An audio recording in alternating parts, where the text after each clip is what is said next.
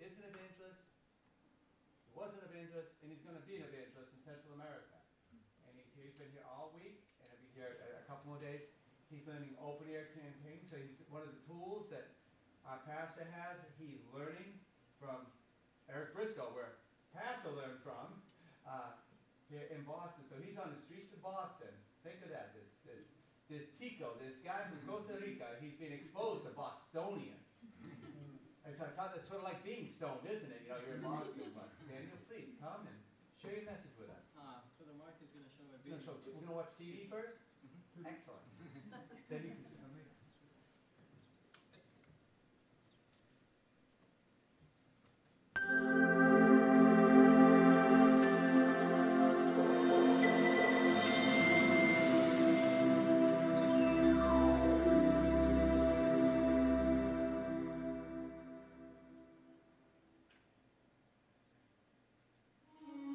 There are 42,688,190 people in the 7 countries that make up Central America: Belize, Costa Rica, El Salvador, Guatemala, Honduras, Nicaragua, and Panama.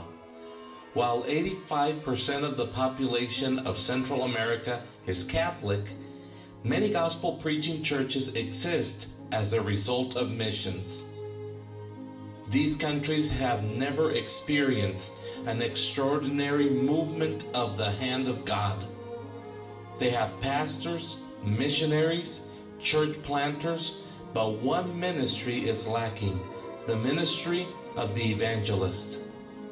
In Ephesians 4:11 and 12, there is a list of gifts that God has given to local churches. God includes the gift of the evangelist because it is the work that no pastor or missionary can do while they're planting local churches and training workers. The churches of Central America do not know or understand what revival is.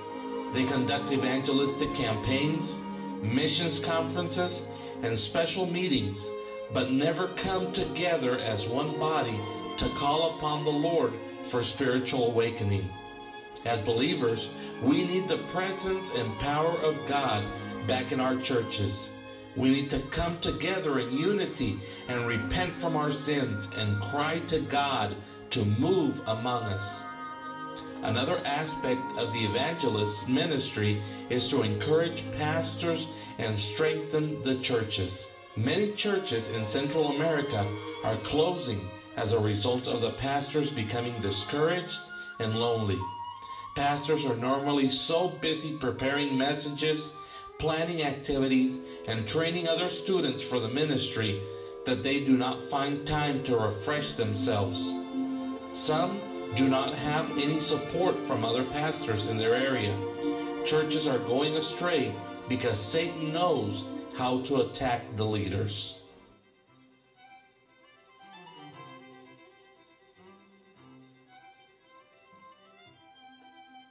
Hello, we are Terry and Sally Sanders, directors of the Lighthouse Children's Home of Costa Rica.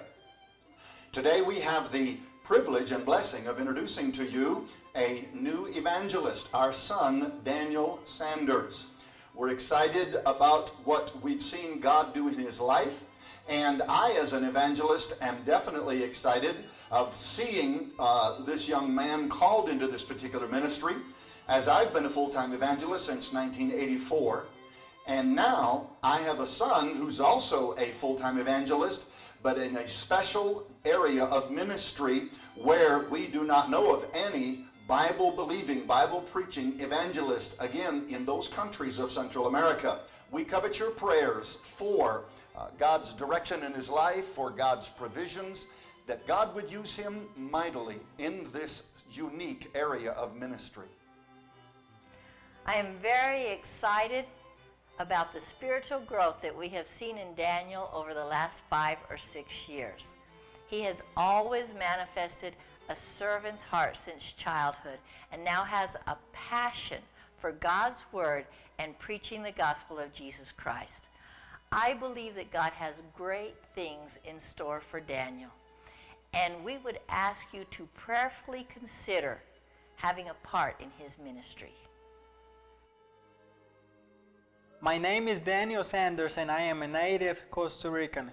I got saved at age 14 after hearing what Christ had done for me on the cross. I continued seeking the Lord to serve Him in every way I could. A year later, I was able to take a mission trip to Panama. There I had the opportunity to lead several children to the Lord. God used this to burden my heart about the need people have for salvation. On a second trip to Panama, the same thing happened. I knew then that God was dealing with me about serving Him full time. I had such joy watching people coming to Christ for salvation. Upon graduating from high school, I began studying at Calvary Baptist College in Central America to prepare myself for the ministry. After sensing the Lord's call and being under the influence of a true evangelist, my father, I believe with all my heart that the Lord has called me to be an evangelist to the Spanish-speaking countries of Central America with the purpose of preaching Christ, encouraging pastors, evangelizing the lost, and seeking the Lord for revival in our churches. This is why the Lord has led me to establish CASA Ministries. CASA in Spanish means house. 1 Peter 4:17 says that judgment must first begin at the house of God. Since my burden is to call the churches of Central America to a spiritual awakening, I have chosen the letters CASA to represent Central American Spiritual Awakening.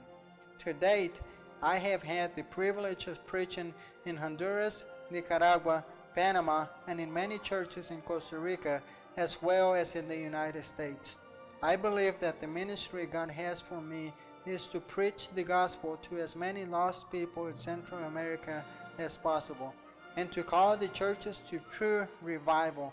I'm thankful for how God has supplied every need thus far, and based on His promise in Philippians 1:6, being confident of this very thing, He that which hath begun a good work in you will perform it until the day of Jesus Christ.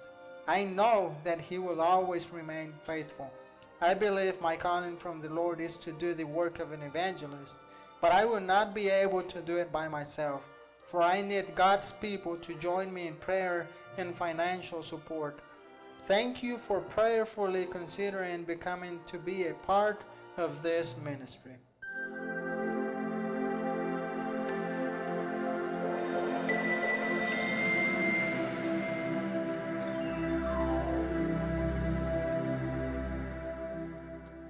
Good evening. Like you heard, I'm Daniel Sanders from Costa Rica. I know many of you have been to Costa Rica. But first of all, before I start the message and introducing the ministry, I want to thank you. I want to say thank you to the church for supporting the Lighthouse Ministries. I have a sister that's a missionary in Panama. I was telling in the video that I went to a mission trip to Panama, and I went there because my sister had invited us, and she had this big ministry, kids ministry, children ministry, up way inside the reservation. We walked about 5 hours to get to this place, to the Indians, and right there, I gave my very first lesson in front of people, kids. And I remember like if it was my first day, I gave the lesson about Joseph, and that's my favorite lesson. And after the lesson, I had the privilege to lead several children to Christ. I saw how they trusted the Lord, and the following year when I went back, I saw the very same kids now helping Diana, my sister, bringing all other kids to the BBS. And so we've got my sister Diana. We have my brother David Mora. He's an assistant pastor. We have Jimmy McWaters, my brother. He's like an assistant pastor in my home church. And we have many others that have that work for the ministry, that are in the ministry, and you have part of that because of your offerings, your support, and for your prayers for us. And you have me too, and you have part of that. I've led several. I've had the privilege to lead several people to Christ, and all that it's because of you, because of your prayers. And so thank you very much for your prayers. We need prayers. And I saw, if you saw one of the pictures in the video, a vision for revival. That's what the Lord has put in my heart. He has put in my heart a vision for revival. The churches in Costa Rica or Central America, we don't know what revival is. We have never experienced an extraordinary move of the hand of God. We have never felt that. We have never experienced that. The United States, you had the Great Awakening. In Canada, there was a great revival. Australia, China, Korea, South Korea. There's a lot of Australia. Well, there's a lot of revival histories that we can hear from. We just had a big revival in South Carolina just in 2016, and God did something big. He did something big in the churches, and many people they confuse what revival is. They think that revival is going and preaching the Word of God and evangelizing the lost. But if you read in Matthew 28, the verse 19 and 20, he tells us, he commands the believers to preach the gospel. That's a commandment to us, to the church, to every believer. And so evangelizing the lost, evangelizing the people, or witnessing, or planning mass evangelism programs, that's something we do for God. That's something we're commanded to do. Revival, it's what God does for man. That's what God does for man. We can't provoke a revival. We have to listen to God. We have to let Him do. We have to listen to Him, so He can bring revival to us. If you know 2 Chronicles 7:14, the big revival verse, Bible verse, it says, "If my people which are called by my name shall humble themselves."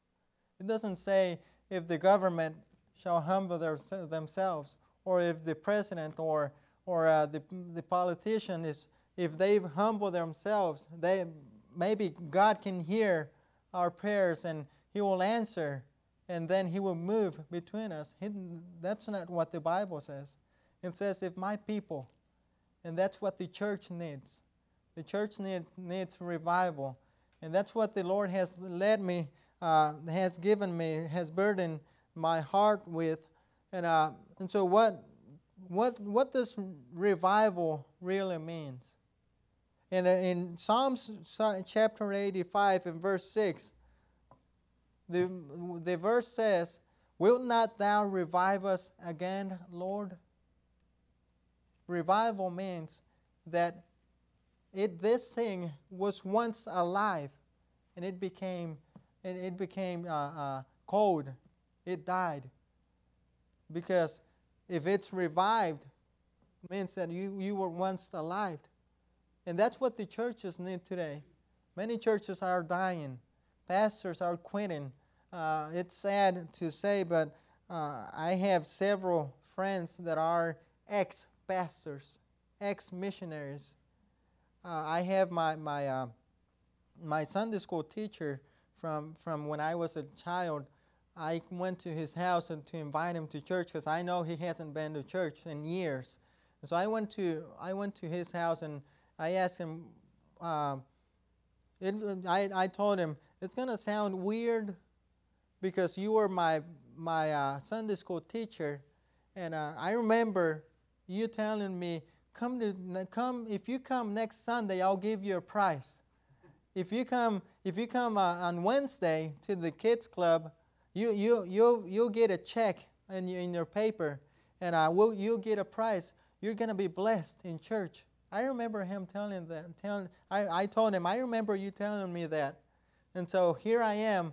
I'm not your Sunday school kid anymore, and I'm here. Here I am inviting you back to church, and he told me, that's not for me. That's not for me anymore. Church is not for me anymore.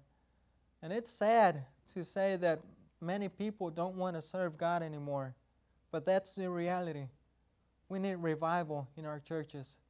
We need revival in our churches. 2 Chronicles chapter 34 and verses from 1 through 21. I won't read it because of time. I want to share the story about a real revival. Many people think, well, God moved. He can move again.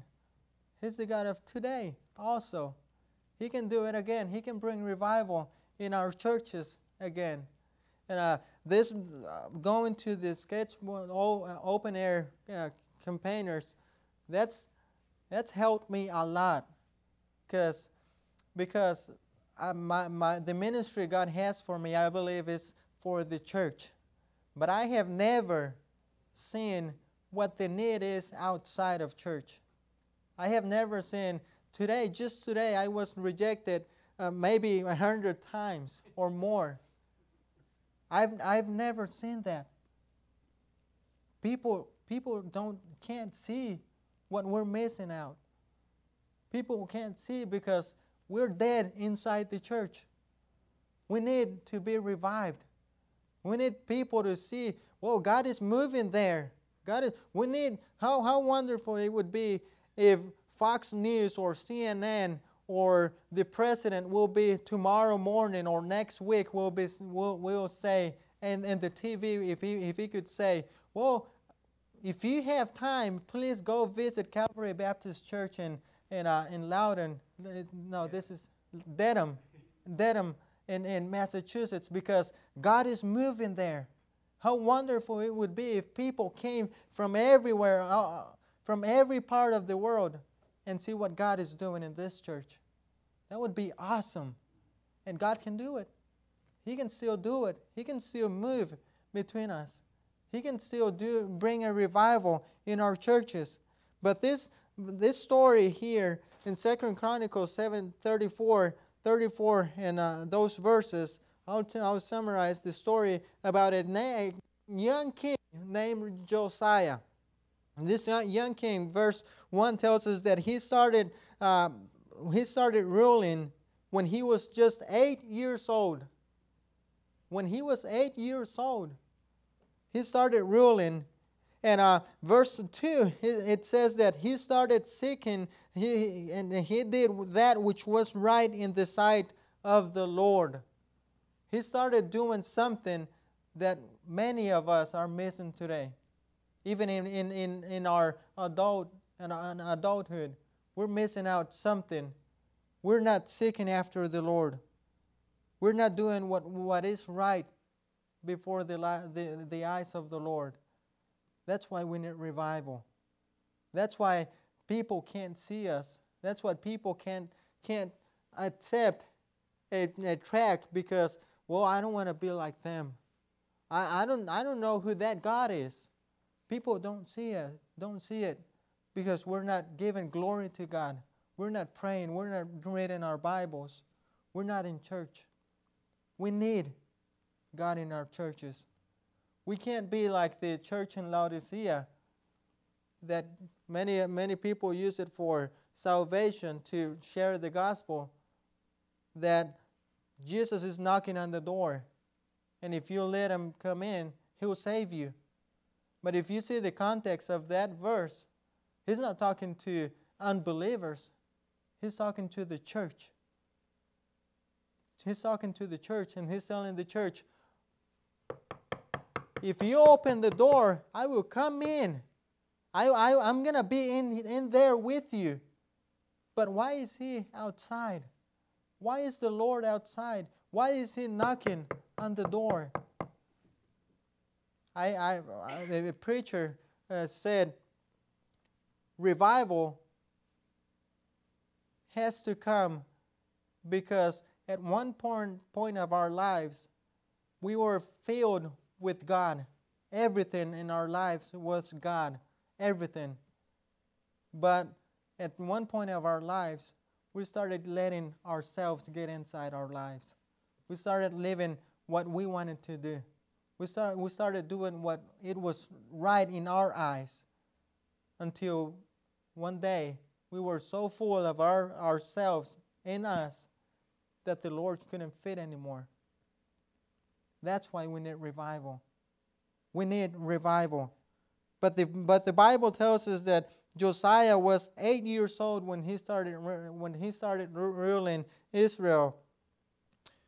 The next few verses tells us that when he was just a young kid, he told the people to clean the whole city.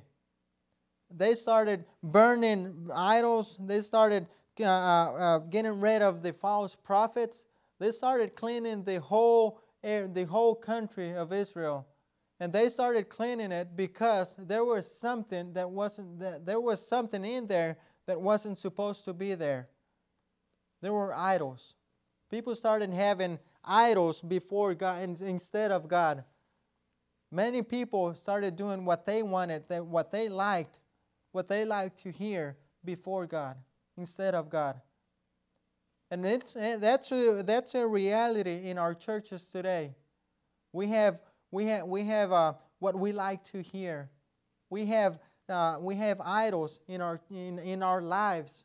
How about football, basketball? How about the TV, technology? How about other stuff instead of God? That's placing idols in our lives. But the Bible tells us that he started breaking the altars of Baal, and he started breaking all the images, and they cleaned the whole house. But in 2 Kings chapter 22, 2 Kings chapter 22, the Bible tells us that Josiah was sitting in his throne, and he told the people that whenever they collect all the money from cleaning the whole area, the whole country, whenever they get all the money together, they had to give it to the people, the builders that were fixing the temple, the house of God. And Josiah told him, go give all that money to them because they're going to fix the house of God. And so they did.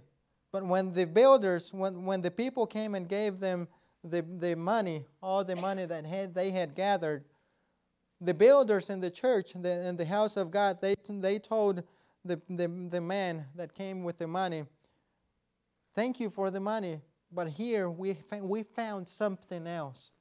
We found the book of the law. The Bible tells us in verse 20, in chapter 22, 2 Kings chapter 22, and in verse 9, it says, and Shaphan the scribe came into to the king and brought the king word again and said, thy servants have gathered the money that was found in the house, and have delivered it into the hand of them that do the work, they that have the oversight of the house of the Lord. And Shaphan the scribe showed the king, saying, Hilkiah the priest hath delivered me a book. And Shaphan read it before the king. And it came to pass, when the king had heard the words of the book of the law, that he rent his clothes. He rent his clothes because he heard the words of the book of the law, the Bible, the Word of God. And why did he rent his clothes? Why would he do that? He heard that the words were against Israel. The Bible tells us in verse 15, in 2 Kings 22:15, it says why the king had rent his clothes. And it says, and so they went to the Hilkiah.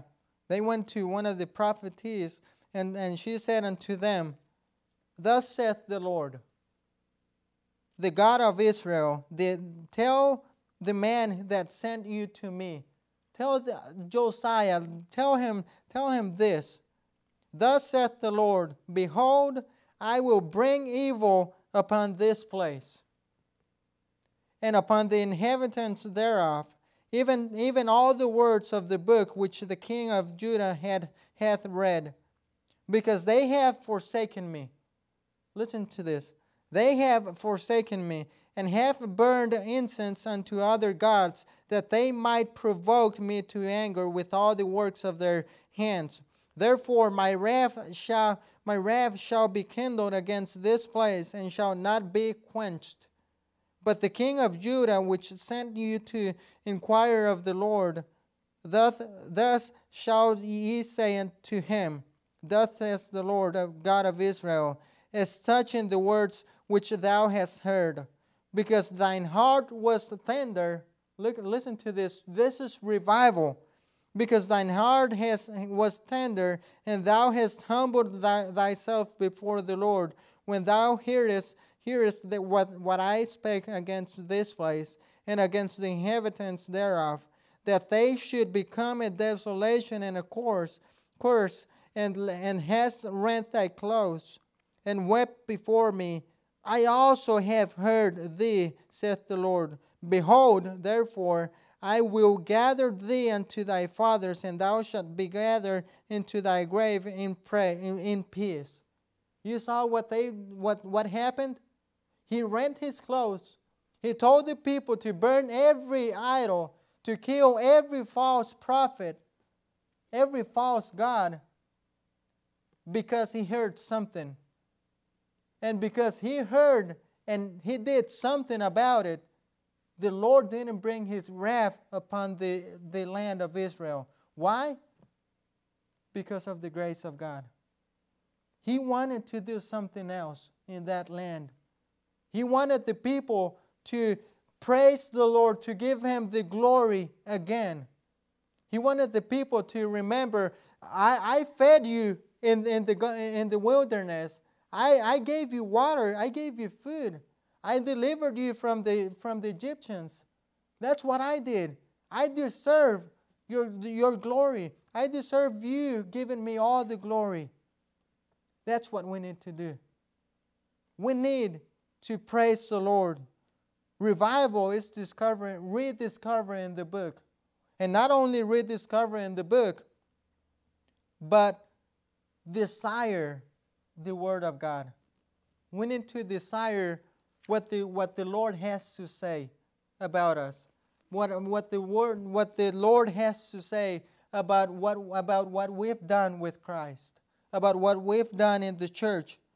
And rediscovering the book also means that we have to hate what we were doing. We were replacing the Lord. That's what rediscovering the book means. And rediscovering the book also means a love for the house of God, and maintain it like it's supposed to be. The Lord has to be inside, and He has to be acting between us in the house of God. We need revival in our churches. We need the Lord acting. We can't let more churches close because we're not doing the right thing. We can't let this church, Calvary Baptist Church, we can't let it close. We need to come back to God. We need to let the Lord do. We need to return to Him. Maybe there is stuff going on in our lives. Maybe there is something going on in your life that's not letting you give God the glory. Maybe there is something that we need to do in our church. Maybe we need to come back to the Lord. Maybe we need the Lord back in our church. Revival is a reception of the book of God, of the Word of God. When we have revival, this book will be the first thing we're going to read in our day. Will be the first thing we're going to be doing every morning we wake up. We're going to be in the Word of God. That's what revival will bring. Revival will convince us from our sin. Revival, the Word of God will convince us from our sin, how we're living for the Lord. Maybe we're not doing enough. Maybe we're trying our best, but the Lord is not answering because there's something in the church. Maybe we all have to humble ourselves so that God can hear our prayer, so that God can act between us. And revival is repentance and restoration. The King Josiah, when he heard the words of the law, he rent his clothes. And he did something. He restored the land. He restored the temple. We can't let other people think, well, you don't want to serve the Lord. You don't want to be in church. Go. We got to draw them and make them feel like the Lord wants you to serve Him. We got to let them know that they're important. We need to restore them. We need to restore ourselves. We need to restore the house of the Lord. And that's the purpose of revival. That God will be glorified. That we would humble ourselves and come before Him every day. Every morning we're in the house of the Lord. Every time the doors of the church are opened, God is going to get all the glory. And only God will get all the glory and honor because He deserves it. And that's what we need in our church today. We need revival, spiritual revival.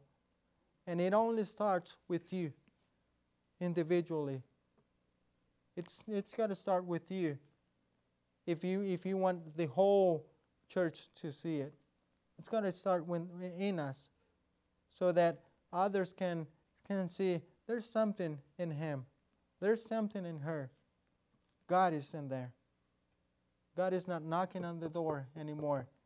He's inside. That's what we need to do. And that's what the Lord has laid on my heart, because I see the need. I see